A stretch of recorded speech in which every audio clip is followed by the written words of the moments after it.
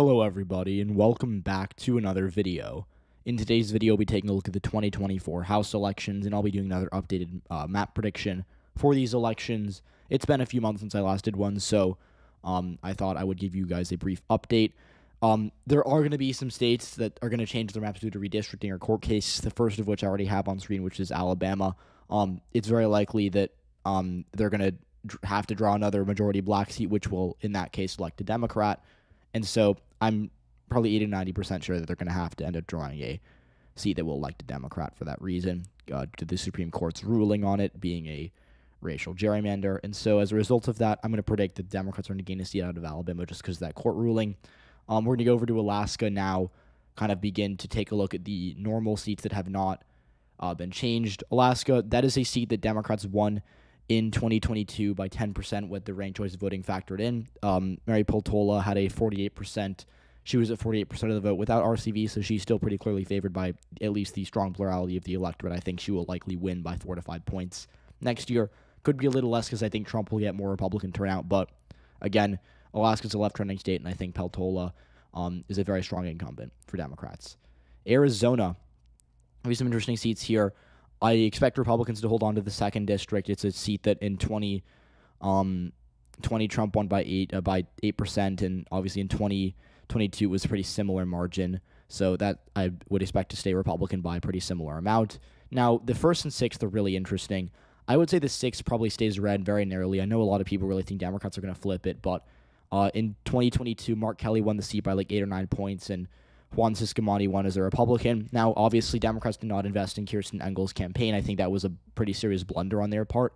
But Ciscomani is now the incumbent. That will benefit him. I think Republicans are going to invest in, trying to hold on to his seat. And I don't think Joe Biden's going to win statewide by as much as Mark Kelly did in 2022. So for that reason, we'll be putting it in the tilt Republican column. Now, the 1st district, though, I think that one could be a bit of a problem for the GOP. I'm going to put it in the tilt Democratic column. It was actually even closer. Jevin Hodge came within, 3,200 votes of beating out David Schweikert here. So I would say this is a very narrow Democratic victory. Very left-trending seat, more so than even the 6th district, which is also pretty concerning for Republicans long term. And I think Biden's going to do really well in the suburbs, just especially against Trump. Arkansas, nothing going on there. California, though, as always, California has a lot of competitive seats. We'll go in order here. I think the 3rd district, which was actually pretty decent showing for them in 2022, with Kevin Kiley winning by 7 in a Trump +2 seat. That one, I'm going to say, is in the lean Republican column. Now, this seat is interesting because it's left-trending, and Kevin Kiley, he outperformed Trump in 2022, but he ran in a year where Republicans did really well statewide, and he had the coattails of Brian Dahle. And so I would say this seat is definitely a toss-up in a Trump midterm in 2026 if Trump were to win. If Biden won, Kevin Kiley would probably still be a narrow favorite. But this year, I'm going to say this isn't a lean R column, but could definitely move to toss-up if Democrats can find a strong candidate. 9th district, Josh Harder, he won in 2022 by 10%. Despite Gavin Newsom actually losing his district, I think he's in a pretty safe race, if I'm being honest. 13th district, John Duarte. This is probably the flukiest GOP victory in the House of last November. John Duarte, again, won by 0.4% in a Biden +11 seat. But again, Gavin Newsom lost this district, and obviously Joe Biden might not do too well in the Central Valley in 2024, but I would say the seat likely does flip back to the Democratic Party. Now, to go over to the 22nd district, the 21st I'm putting in the safety column. Joe Biden won it by, let's see, it's not even on here. Biden won it by 20 points, so I don't really think it's too concerning for Democrats. But the 22nd, David Valadao, I think this is the year Democrats can finally beat him. It's going to be close, but he's in a Biden +13 district, and, he won by about 3% against Rudy Salas, but Salas is running again. Democrats have another good candidate who is running in the primary against Salas. I think either Salas or the other candidate would do well. And again, when you look at, I always talk about this seat because it's very frustrating for Democrats. It's probably one of their worst showings, but Rudy Salas beat or lost, but he only got 50K votes. You go to a seat that, was anywhere else in California. This seat, the losing party got 88K, 52K, and that was 34%. Like, he got 48% with 50K.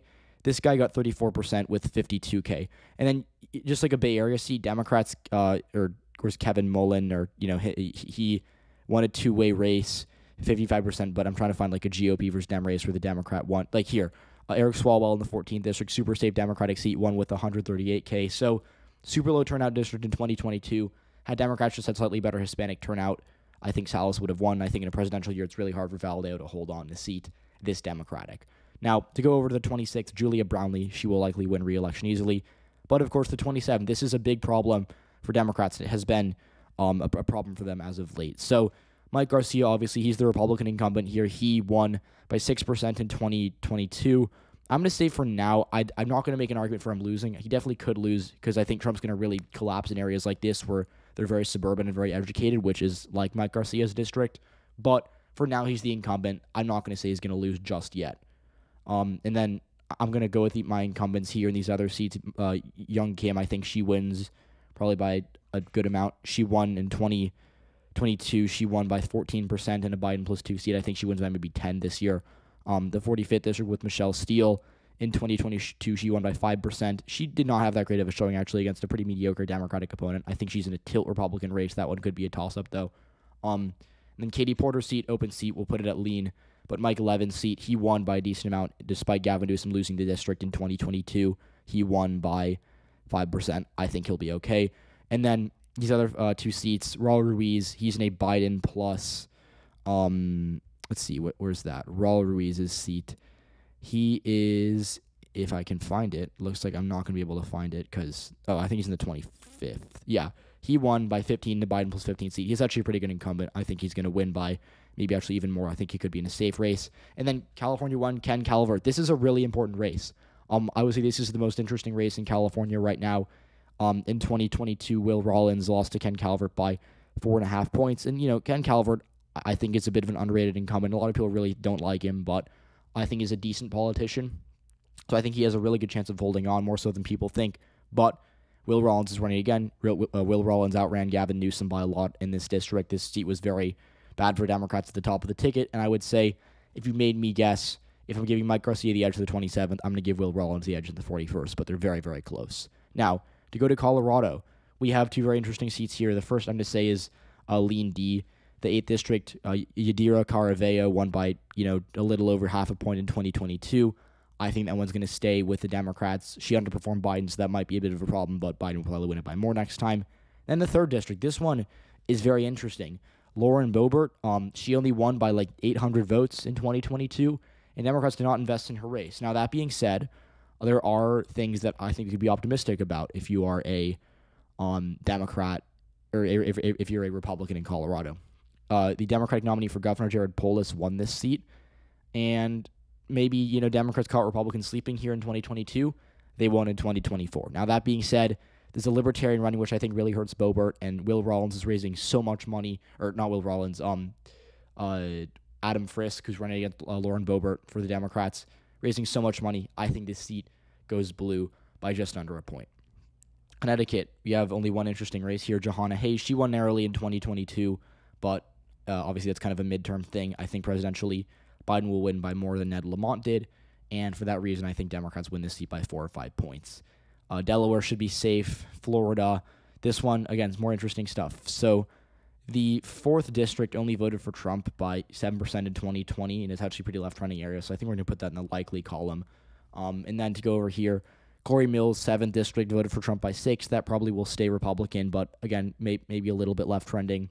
Max Frost in the 10th district. I don't even know why that's within, I don't really know why they had that, but that should be safe Democrat, as with the, they already have Castor's seat, but I'm kind of perplexed as to why that's on the battleground map when it is a Biden plus 30 seat. Regardless, the 9th district, Darren Soto, voted for Biden by 17. He won by 7, but that was in a redder year. Again, Florida was pretty bad for Democrats in 2022, so they're going to pretty much outperform every seat by a lot this time because they just did so poorly last year, kind of like the California Democrats. They just had a really bad year, so that helps them.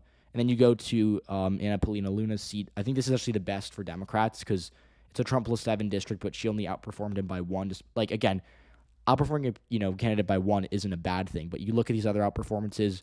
DeSantis outperformed Trump by 17% statewide, Mills by 10, Soto's opponent by 10, Laura Lee by 14, Jared Moskowitz's opponent by 9, and then Maria Elvira Salazar by 14. So The fact that she only outran by one shows I think she's a pretty weak candidate. I'm going to put it in the lean Republican column to start, but it could definitely move down to Tulsa. But she's a pretty weak incumbent, if I'm being honest with you. So it's kind of a sleeper flip for Democrats, especially if they do well in Pinellas County come 2024. Kind of a more suburban, wealthier area that I think Democrats could cut into. The 15th, Laura Lee, like I said, I think she's a decent incumbent. Trump plus 3, she'll probably win by 6 or 7, if we're being honest here. And then that's going to be finished with Florida. So Georgia's our next state here. Kind of just going to run through this, if we're being honest. I don't want to spend too much time on any seat because these videos can get dragged out really easily. What I will say is that I think Sanford Bishop's going to be fine. This is a turnout seat. The only way Republicans can win is if black turnout really craters. And in 2022, that didn't really happen, so there's no reason for it to happen again. So I think Bishop would win this seat pretty easily. Hawaii, Idaho, nothing going on there. Illinois, we got a few. Sean Casten and Lauren Underwood are both in pretty solid seats for Democrats. Casten's in a Biden plus 11 seat. Lauren Underwood is in a Biden plus 12 seat. So we're going to say that those are both going to be, actually, we're just going to put them safe. These are incumbents. Republicans aren't going to waste their time here. And then 17th and 13th. The 13th voted in 2020 for Joe Biden by 11. And actually, Nikki Budzinski, who I don't know too much about, she actually outran Biden. So we'll put her in the likely column. I don't really think she's going to lose. But 17th, this is interesting. Eric Sorensen won a Biden plus 8 seat by 4. Not the greatest incumbent, but I think he's still going to win, probably just because of turnout. But again, kind of a sleeper flip if Republicans do well in the Midwest next year. Indiana, same thing with the 1st District. This is another Biden plus 8 type seat where Democrats did fine in 2022. I think Frank Mervon will hold on. Iowa, these 3 seats, they're all pretty interesting. I'll say the first 2 are going to be lean Republican because Iowa's a state that you'd expect Trump to do well in 2024. But in 2022, Republicans kind of had a very average year. They did about as well as everyone expected, and Cindy actually lost by a little less than I think was anticipated. So that, I guess, could be a concern for Democrats in Iowa, or for Republicans in Iowa. But nevertheless, these are both seats that voted for Trump by 3% and 4%. I think that it will stay red. Cindy Axne's seat, this is a very controversial one, but I think it's going to stay red. Zach Nunn is a decent incumbent. He outran Trump in 2022. Against an incumbent Democrat, and Cindy Axne, I'm not sure if she's going to run again. Some people want Democrats to run Teresa Greenfield, who I think would be a decent candidate, but regardless, I think this one stays red. Kansas, there's only one competitive seat there. It's going to stay blue. I could put that safe, actually, because, again, in 2022, this seat, I don't know why it's not letting me click, but this seat voted for Sharice Davids by 12 and Biden by 4.5. So it's super left trending. It's one of the bluest trending seats in the nation, so I think it's going to stay blue pretty easily. Kentucky, there's a court case that might get the 6th district drawn, because right now the 6th district is drawn to only to be a Trump plus 11 seat. They might have to redraw it, but I doubt that's going to happen. Louisiana, kind of like Alabama, they're probably going to have to redraw a more Democratic-leaning district. It will likely be Julia Letlow's seat. She's in the 5th district, and obviously her seat right now is very safe for Republicans. She won by 50. She ran against another Republican, but she is in a Trump plus 30 seat that she would likely win by a similar amount, if not a little more, in 2022. And so because of that, I'm just going to say that, she's a good incumbent, but the seat could easily be drawn into a majority black seat that would likely cost her re-election. So we'll put that in the likely D column. In Maine, this is another interesting one. I would definitely say Jared Golden likely to win re-election, but obviously we have to look at some factors. So first of all, he won in 2022 a Trump plus 6 seat by 6% with ranked choice voting. But this seat isn't amazing for Democrats long term. I think he's going to win again, but it's right trending, and Jared Golden to me is one of the incumbents that will eventually go down, even if it's not anytime soon. So just be on the lookout for that, but not really. David Trone's seat, that's an open seat, Maryland 6. He won by the same amount as Joe Biden. I'll put this in the likely column because he's running for Senate and he's going to lose the primary and he's not going to run for House again. But regardless, we will put that in the likely Democratic column. In the 1st district, this was a seat that was pretty bad for Republicans in 2022. Andy Harris actually underperformed Donald Trump, and I think that for that reason we'll put him in the likely column. Maybe he wins by 8 or 9 rather than 15. But regardless, not too much to say there. Michigan, we have some more seats that are going to be very interesting to watch. I would say the 3rd and 8th districts are likely D. Dan Kildee is in the 8th, and he's a very popular incumbent. He won by 10% in 2022. Obviously, Michigan is very good for Democrats this year, kind of like the reverse Florida, where it was very favorable to the incumbent party. Nevertheless, I think Kildee's going to win by probably similar amount. The 3rd district, Hillary Schulten, she won by 13% in a Biden plus 8 seat. I think she'll win again. Now, Alyssa Slotkin is running for U.S. Senate. She's in a Biden plus 0.5 seat, but I think Biden will do better there next time. Nevertheless, no incumbent kind of hurts Democrats, and this seat will elect Republicans now and then. So we're going to put it in the tilt D column, but we're going to, keep it in the toss-up range. And then the 4th and the 10th. These are both reaches for Democrats. Michigan 4.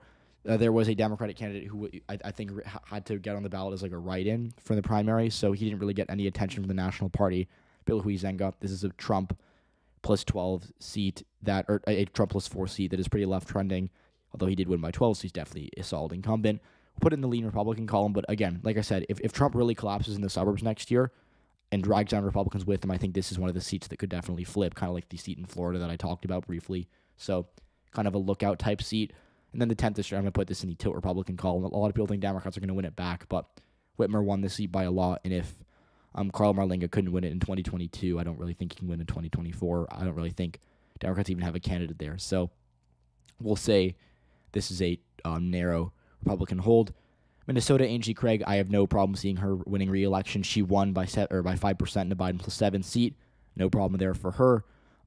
Mississippi, no court cases there. Missouri, Ann Wagner, I mean, the only way she would lose is if Josh Hawley, because Josh Hawley could lose her district, because Josh Hawley's going to underperform at the top of the ticket because he's not a very popular incumbent. He'll still win by a lot, but he's going to underperform, and so that's obviously going to hurt the Republicans. So maybe that costs them a seat or two in the state legislature. Regardless, I don't think it'll cost Ann Wagner, but we'll put her in the likely column to be safe, but she's still a good incumbent. Montana, This is a seat I've gone back and forth on. I'm going to put it in the tilt column. My previous argument was that it's a Trump plus 7 seat that Ryan Zinke underperformed in. But again, remember in 2020, right? Like the Democrats would have done well in this. Like basically, the argument that I used to make was that since John Tester will be winning the seat at the top of the ticket in the Senate race, because this is a seat that's like 8% to the left of the state, and so since Tester's going to probably Tester will either win re-election or come within a few points of doing so, it'll be a close race. He'd win this seat by a couple points. So, I would say, I used to say that because of the Tester coattails, Democrats will win this seat. But again, Montana's a split ticket type state. They really like to split their ticket, so I think maybe this seat will vote for Trump narrowly in the presidential race, Tester in the Senate race, and then elect a Republican to the House just because it is a more Republican-leaning seat than average. So, for that reason, we're going to put it in the tilt R column. Regardless, going to be close. Nebraska, Don Bacon, I think this is where he goes down. I've been very cautious about this, but again, he did not do well in 2022. He only won by 3%. And again, that was not a very good showing for him because Jim Pillen, who ran for governor, won the seat by 2. And in previous years, right, like in 2020, he won a Biden plus 7 seat by like 4. So he outperformed the Republican candidate at the top of the ticket by 11. In 2022, he only outperformed by 1. And if that happens again, he's definitely going to lose. Now, I think he'll outperform Trump by more than he outperformed Jim Pillen by. Regardless, I'm still going to say that he's an underdog to win, especially because Tony Vargas, who he ran against in 2022, is running again. Tony Vargas is a good candidate, and I think he's going to get more adequate funding from the party, nationally. And I think for that reason, narrowly going to flip to the Democrats. Now, going over to Nevada, I think these seats are all lean D. I don't really have a feeling for any of them. They're all kind of similar margins. I think Biden's going to do worse in Nevada in 2024 than he did in 2020. Whether he wins it or not, I don't know, but we're just going to say that this seat will elect Democrats, although very narrowly. New Hampshire, both these seats are up for election. Some people think Chris Pappas is going to run for governor. I don't think he will. I think he's going to hold on. He won by 8% in 2022 in a Biden plus 6 seat. I think he's going to be fine. That's the first district. And then I think the second, Ann Custer, she won by 12. I think she's also going to win easily. New Jersey, only one competitive seat there. That is obviously Tom Malinowski's seat, or not Tom Malinowski's former seat. It's now Tom Keene's current seat. I don't know why I said Malinowski. I guess I just haven't gotten used to like the new Congress, but whatever. Malinowski, I don't think he's going to run again, but Democrats, I believe, are going to run a mayor of a decently sized town in the district. I think his name is Joe Cianarello. He follows me on Twitter, so obviously not going to endorse him because that's not the point of this channel, but if you do follow me on Twitter, I will always root. Just kidding. But regardless, Tom Keene, this is a seat that I'm actually pretty, like, in all seriousness, I feel pretty good about Democrats in this seat. Tom Keene won by 3 in a seat that he should have probably won by 6 or 7, if we're being honest here. Again, Joe Biden did not do very well here. Or Joe Biden did very well here, and Democrats did not follow up well in 2022 across New Jersey. They had a really bad year in the suburbs in the East Coast in 2022, and I would say that with Tom Keene being the incumbent, or being the favorite and only winning by 3 despite really, really being hyped up to win by more, I think that's a problem for him. I also think that Biden's going to win this district by a lot next year. With Trump on the ballot, that really hurts Republicans. So call me a very slight Democratic favorite believer, I guess. The candidate they're running, I think will do well enough just to ride Biden's coattails and win this district back. New Mexico, this is one that I think is going to stay blue. Mostly Hispanic turnout type seat. Gabe Vasquez won by 0.7% in 2022. And that was a lower Hispanic turnout year with Mark Ronchetti winning the district at the top of the ticket. I think Biden's going to win the seat by, a pretty similar amount to how much he won it by in 2020. And thus, incumbent Democrat probably wins by a similar amount. New York, this one is I hate New York right now because we don't know what their map's going to look like. They're definitely going to have to draw out a few Republican incumbents because they did get a court challenge on it. Regardless of, what that entails, we're just going to kind of go off the fly here. I think, obviously, they're going to win. The way the map's going to be drawn, I think Joe Morrell is going to win. I think George Santos' opponent's going to win, and that would happen regardless because George Santos is very unpopular right now. And then when you look at Long Island, I think Democrats could, draw out one of these GOP incumbents. I would say just be very cautious. We're going to say Nicola Loda's seat, which I think they can draw out. They're going to kind of spike it in with more Queens or the western part of Long Island, which is more liberal because kind of, there's different parts. Like Long Island itself is a very weird political region, but, aside from the Hamptons, this, more eastern part of Long Island is very conservative, and I think that when they draw that in with a more liberal base in the Bronx, or not in the Bronx, what am I talking about? In Queens or in the western portion of the, the region, I think that's going to be enough to beat La Lota. This is a Biden plus 0.2 seat from 2020, so, who knows? But I think Republicans are going to hold on to the second district. Andrew Garbarino, he won by 21, so he'll be fine. And then Anthony Esposito, I think he gets drawn out as well, but maybe it's closer. I don't know I really don't know what's going to happen in Nicole Maliotaki's seat. I'm going to say that's going to be tilt Republican because I don't know if Democrats are going to have to, actually draw her out. Because, again, when you draw districts, you have to make a pack. And I think they're going to pack Andrew Garbarino into a super safe Republican district down at the bottom of Long Island, like kind of taking in all the conservative areas so they can't vote in other districts, and then drawing in more Democratic district on the top of Long Island or on the northern part of the Long Island. But who knows? I don't know if they're going to be able to draw out the Republican from Staten Island, who represents Staten Island plus a little bit of, the real.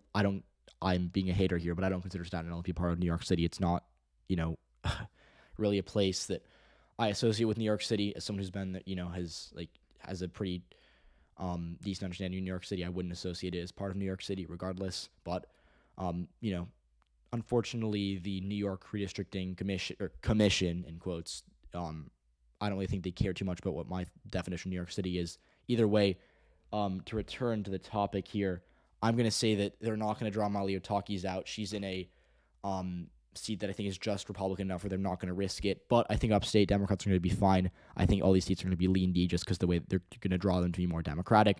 You look at Mike Lawler's seat. He won by 0.6 in a Biden plus 10 seat. I think he'd lose no matter what, but I think they're going to draw a seat to maybe 2 or 3 points bluer. Pat Ryan, I think, will likely win again because he won in 2022, so that should be solid for Democrats. And the 19th and 22nd, these are seats where Democrats narrowly lost, but their candidates outperformed Kathy Hochul by a good amount. And again, Democrats can just redraw these seats to get more, progressive and more liberal, and thus I think that they're going to be solid for Democrats. So mostly redistricting stuff there. North Carolina is very similar. Republicans are going to benefit from this. I think Jeff Jackson gets drawn out, and I think they also potentially draw out Valerie Foushee, but I'm just, we're just guessing here. I also think that Wiley Nickel definitely gets drawn out. He's only in a Biden plus 2 seats. They can definitely afford to draw him out, but these other seats I think are going to be pretty solid for the Democrats. Some of them are VRE protected, so I think that's going to be enough, but we're just guessing here. And then to go over to North Dakota, that is obviously safe for Republicans. Ohio, we might see some more changes. I think Copter is going to win again, probably by 6 or 7, maybe by a little less, but still by a good amount. I think Amelia Sykes will win.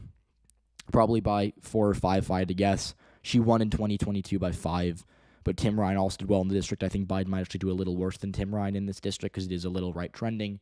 What I will say is that I would expect Democrats to carry her seat along with the first Greg Landsman. This is a Biden plus 9 seat from 2020.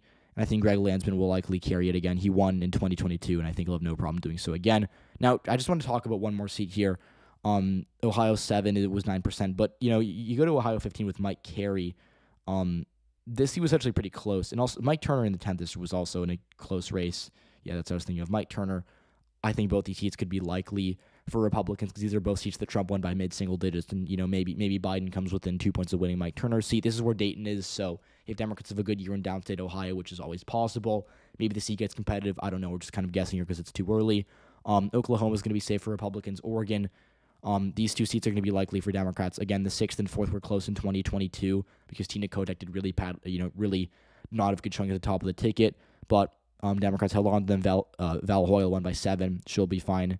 And Andrea Salinas won by 3. That was pretty close, but I think she'll also be fine. Now, Oregon 5 is really weird. It's one of the worst seats. I really don't like the way they drew this district because they took the more progressive areas down here. Like Bend itself is pretty progressive, and then they drew it in with more liberal suburbs kind of up near Clackamas County. And what you have is a district that will maybe elect a Democrat next year. But in the primary or in the ideologies of the 2 areas, the Democrats in Clackamas are going to be wealthy and they're going to be very, very moderately liberal, whereas Bend is more of a progressive kind of younger area that's going to probably prefer a progressive Democrat to be the nominee. Either way, I think Lori Chavez DeRemer is going to narrowly win re-election. And I say that because this is kind of a hot take, but she won by 2, and Democrats, Jamie Cleod Skinner got triaged, but Lori Chavez DeRemer is a good incumbent, and I would genuinely, I just think this is one of those seats where Republicans get lucky because I don't think Joe Biden's going to do amazing. Because again, Biden I think will do very well in the northern part of the seat, like in the Portland suburbs, which are again wealthier, more neoliberal, more pro Biden. But Democrats are going to struggle in areas like Bend where they need turnout, and I think that's going to be enough to get enough of a ticket split to reelect Lori Chavez DeRemer. Now, the hot take, I know Oregon's 5th. It's mostly because I just hate the district. Whoever drew that district really, obviously it's for political. It's a gerrymandered district, but it's a very, very strange seat to draw. Regardless, though, go to Pennsylvania. Now, I want to talk about the first last because this is a really weird situation. But the 10th will likely stay with Scott Perry, but could be closer. In 2022, he only won by 7 or by 8%, which isn't that impressive. Again, he did outrun Dr. Oz and Doug Mastriano, but really not too impressive on its own to outrun them. I would argue that most people could, especially as an incumbent. And then I also think Republicans are going to be pretty competitive in the 8th and 7th districts. I think they're underdogs in both. Again, these voted blue in 2022, but not by a ton. Wild won by 2, and Cartwright won by 2.5. So, we'll keep them in lean D, but I think Cartwright maybe could be a sleeper flip. But again, he's the incumbent, and he won in 2022, so who knows. On the 17th, I think the seat is also going to stay blue by 5 or 6 points. Chris DeLucia won by 7 in 2022. He outran Joe Biden. Obviously, he had Fetterman on the ballot, who did very well here too, but, having the incumbency boost doesn't hurt. Now, this is a really, really weird seat because it's a Biden seat that, will always be Democratic presidentially, but Brian Fitzpatrick always wins by 10. So he's a very good incumbent. He's kind of like the Don Bacon of the Northeast. He always does very well. The problem is that Republicans are challenging him in the primary. They're running, I think, another candidate because they think Fitzpatrick is too moderate. And, usually these primary challenges wouldn't work, especially if it's a popular incumbent. But Scott Perry, the representative from the 10th district, just endorsed Fitzpatrick's primary challenger. So if this primary challenger wins, this race goes to lean, borderline, likely D.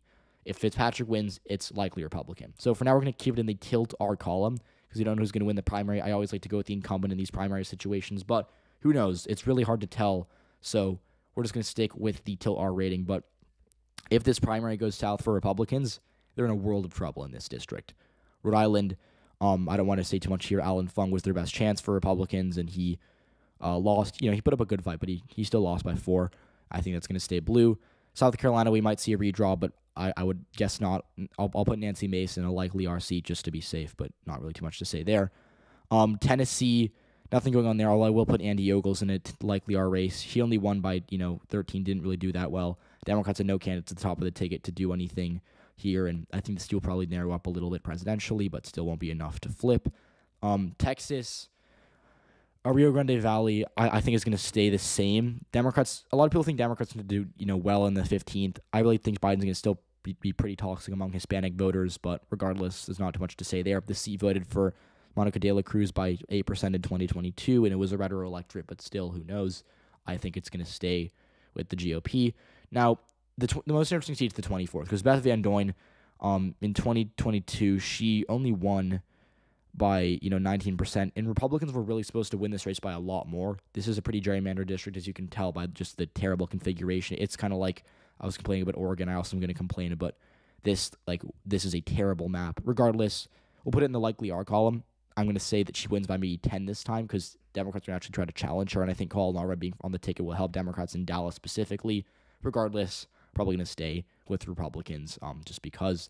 Utah, we might see a redraw there. We're going to put this in the lean column because, again, redraw could get the seat into a more bluer district, but we're not sure yet. Virginia, I think Democrats obviously are going to hold on to Wexton's seat. Biden won it by 18 in 2020. I think he'll win it by a similar amount in 2024, if not more.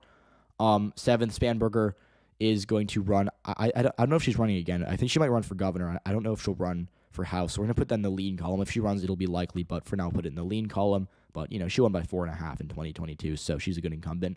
And then in Virginia, too, Jen Kagan's Democrats don't really have a candidate here, which hurts them because, again, Kagan's won very narrowly in 2022 against a pretty mediocre Democratic incumbent, but if Democrats don't have a candidate, who knows? I think this will be a split ticket seat. I think Biden will win it by 4 or 5 at the top of the ticket, and I think Kagan's will win by a 0.2, so kind of a split decision seat, which will help Republicans in the House.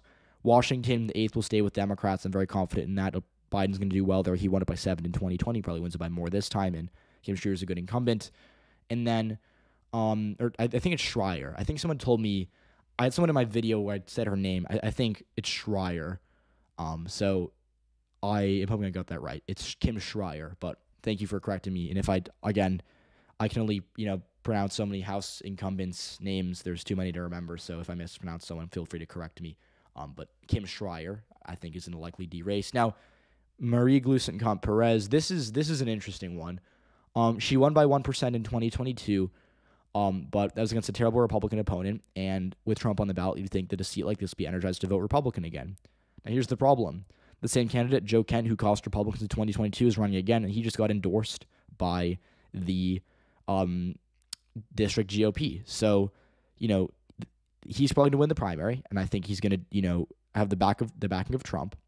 And if he runs against Marie Gluesenkamp-Perez, it'll be the same exact race, only now she's the incumbent. And I think that is enough to get her over the finish line here. I think she wins narrowly again. Wisconsin, we have our final 2 districts there. I'm going to say we'll go split decision. I think Wisconsin 3 is a lean DC because, again, they're going to redraw the map. But the first will be still Republican. So, obviously, this map is not ideal. Wisconsin's pretty bad geography for Democrats, so the map's always going to be a bit of a Republican-leaning map compared to how the state's going to vote.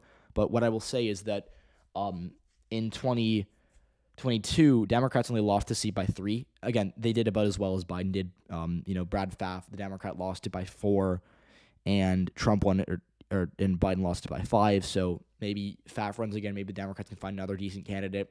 And the seat will likely be redrawn to maybe be a Biden plus 1 or 2 seat. I think that's enough to flip it narrowly. And then in the 1st district, Brian Steele, he's a good incumbent. I think it'll be hard to knock down for if you're a Wisconsin Democrat. But here's what I will say. In 2022, Democrats, or in 2023 rather, again, like I mentioned for this case, since Democrats flipped the Supreme Court, they can redraw the seat to kind of however they want because it's already being challenged in court. They're already saying this map is unfair. I think that this seat could potentially be redrawn to many possible configurations. What I will say is that I think they're going to draw maybe a very narrow Biden seat, maybe because again right now Trump won the current seat by 2. Maybe they'd redraw it to be like a Biden plus 1 seat. But again, Biden plus 1 might not be enough to knock off Brian Steele because again he's a good incumbent. He outperforms, and even if Biden wins the district, I think he's still going to win. So we'll keep it until Republican call now to be very safe. But this is where we're at. So this is our nationwide map here. I expect Democrats to narrowly take the House. Not a lock, but I'm pretty confident in it. I don't really see why they wouldn't. They came close in 2022. You look at this map.